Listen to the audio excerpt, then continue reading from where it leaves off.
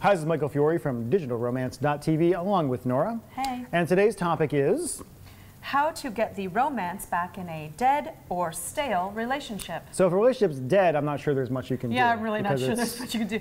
Stick a fork in it, it's done. Yeah, it's a dead parrot, an ex-parrot, things like that. Yeah.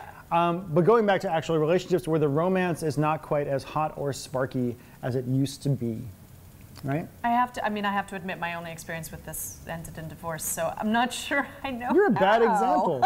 Well, we do have one particular thing that we do a lot. Now, I did a program that I was on the Rachel Ray Show for several years ago, because I'm old now, called Text the Romance Back, which we'll put a link to that down there, which teaches you how to use tiny little text messages sent from the cell phone you have in your pocket or purse right now to create incredible feelings of intimacy, love, and lust in your relationship, no matter how long it's been. Well, I've said that before. Wow, it sounds like you have a few times. But the core idea behind that product, you know, the texting is very important. And what I like about texting in that particular case is that it is space and time neutral. You can kind of send these things whenever you want.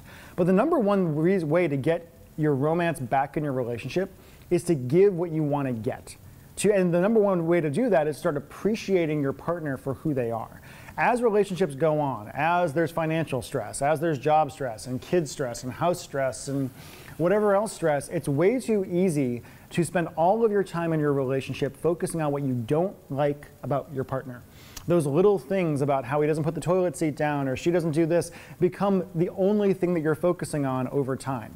And a relationship is a marathon, not a sprint. We all often go into relationships assuming the way we feel right at the very beginning is going to be the way we're going to feel 20 or 30 years later. And you're not going to. No, you're not. A relationship evolves. Yep. And keeping that spark, keeping desire for somebody, keeping all of that stuff going is actually work. And you're like, well, I don't want it to be work. I want it to be easy. Well, I want him to spontaneously romance me. Yes.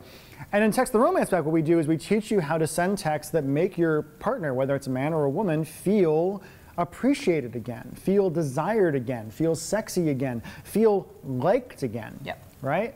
And some of it isn't even all that sexy or romantic in a way. It can be as simple as just telling the guy you're with, hey, you're a really great dad, and I'm so happy that I met you and you became the father of my children, or something like that.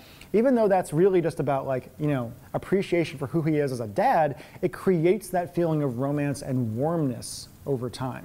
Right? The worst thing you can do is, like, you know, I was watching some show the other day where it's like, you know, they haven't had sex in 3 years or something like that, and the woman shows up in lingerie. No, I knew you were going to go there. And it all explodes badly. No, That's too much too quickly. Yeah. Sending pictures of your genitals, things like that. No, don't do that. Too much too early. You start off slowly. It's like, I feel that the renegotiation and re-sparking process is much like the first dating process. It is, You have to build up to that intimacy again. You have to build that trust back. You have to re-woo your partner in whatever way that is, whatever is best for them, however they're going to respond. Yep. And a lot of women say to me, they say, Michael, I don't want to have to romance him, I want him to romance me. Right. And I say, I understand that, but you have to inspire him to want to romance you again. You have to, you have to lay off the nagging for a while. You have to find a way Women don't nag. Sometimes I wouldn't nag unless he needed me to. If I wasn't married to a small child, I wouldn't have to nag him, right? Oh, we just saw back into her relationship. Yeah. But you have to get past to a point where you're okay with the way things are, and then re-woo. Yep. And again, largely, woo? Is it pitching? That's what you do with woo? Sure, you pitch, you throw woo, kind of like.